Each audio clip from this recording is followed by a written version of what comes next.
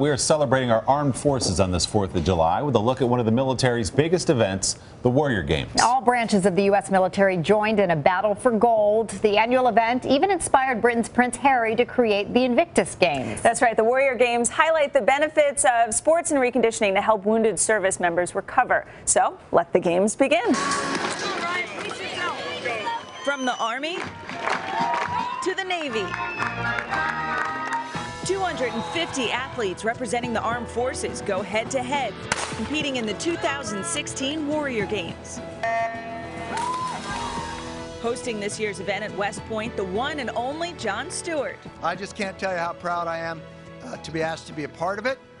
The Warrior Games began in 2010 and served as the inspiration behind Prince Harry's Invictus Games. Consisting of a variety of sporting events, the 2016 Games showcased the spirit of wounded veterans and active service members like Tech Sergeant Tanya Perez of the Air Force.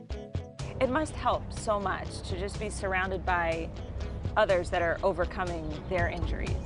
Oh, absolutely. When I first got injured, I was in a denial state of my injury. I didn't believe I had a brain injury, and it's an invisible injury, so you can't see it, others can't see it, and you're just struggling every single day to re-identify yourself with this new injury.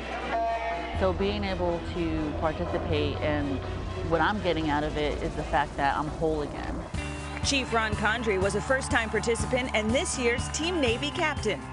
One thing I've had a hard time with is reaching out for help. I love to help other people, but when it's time for me to reach out and ask for help, I wasn't good at that. So this has helped me to open up and to realize that it's all about the team. Master Sergeant Israel Del Toro of the Special Operations Command knows firsthand the hardships endured after a serious injury. I got injured December 4th, 2005, out in Afghanistan. I was out with my team and we had got ambushed. My truck ran over an IED. When I got hit, I knew immediately because I felt the blast on my left side and I collapsed. And I'm thinking, I had broke my promise to my son that I would not let him grow up without his dad like I did. But through resilience and rehabilitation, he overcame his injuries and now remains an active service member in the military. The purpose of the Warrior Games originally was to introduce adaptive sports to military service members. They're probably feeling down because a lot of them have probably gotten out of the military and they miss that camaraderie. Showing them, hey, there's this competition called the Warrior Games. When you come out, compete, be with your teammates, there's a light at the end of the tunnel where you can enjoy everything that you used to. Maybe not exactly, but a lot of it. And you have your brothers and sisters here to help you.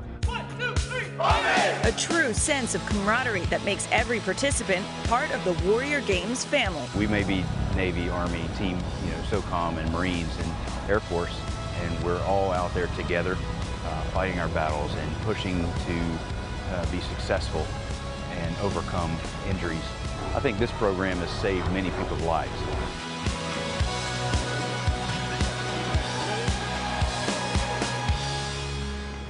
At this year's closing ceremonies, the torch was passed on to the U.S. Navy, who will host next year's games in Chicago. There's some great athletes out there, if you've ever been to see that. And talk about inspiration. Yeah. I mean, they are just picking themselves up and they're happy and we're just so great to talk to. And feeling whole again, as they said. It's just so important. That thrill to compete again. Hello, Today fans. Thanks for checking out our YouTube channel. Subscribe by clicking that button down there and click on any of the videos over here to watch the latest interviews, show highlights, and digital exclusives.